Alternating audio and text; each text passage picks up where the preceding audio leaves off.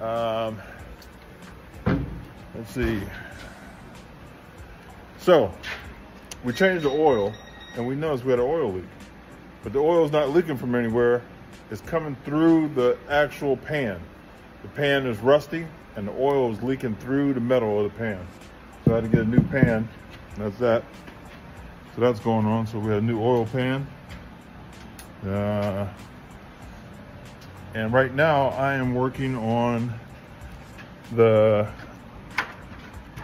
piece on the roof. I just drilled a hole in the roof so I can put the solar panel wires in.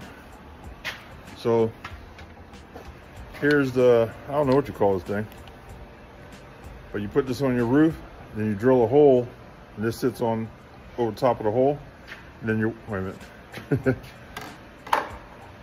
So this sits on top of your roof like this, and there's a hole under it. Your wires goes through here, and this is a water sealed tight fitting. So your two wires go in there and it goes down into the bus.